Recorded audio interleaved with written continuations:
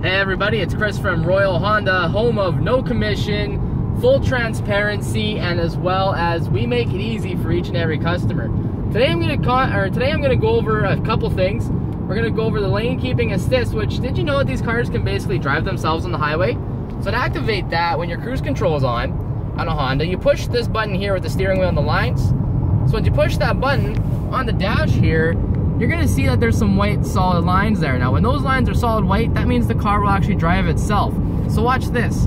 While we're driving down on the highway, I can actually take my hands off the wheel, and God will show me with the camera here. I'll actually take my hands off the wheel, and the car is actually gonna drive itself. As you can see, my hands are away, and we're driving in our lane, no problem. Now, if we need to grab a sip of water,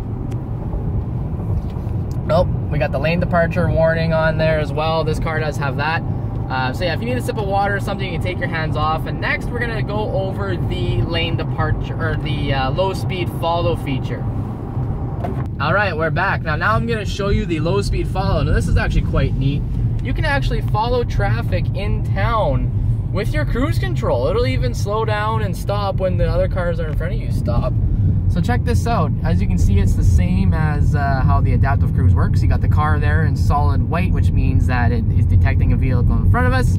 And shortly we'll be coming up to a red light, and we'll demonstrate how this vehicle actually slows down for you. So there we go, we're getting closer to the light. Here we go. It's detecting that there's that truck in front of us.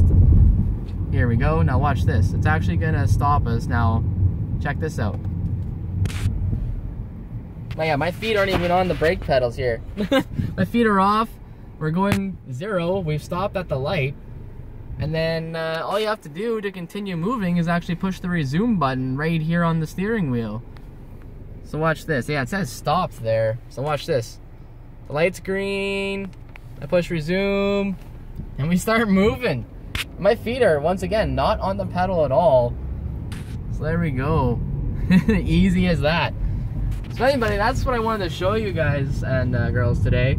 If you have any questions, please message us on Facebook, call us at 782-2262, or you can always stop on in at 71 Jacob Avenue in Yorkton. Thanks.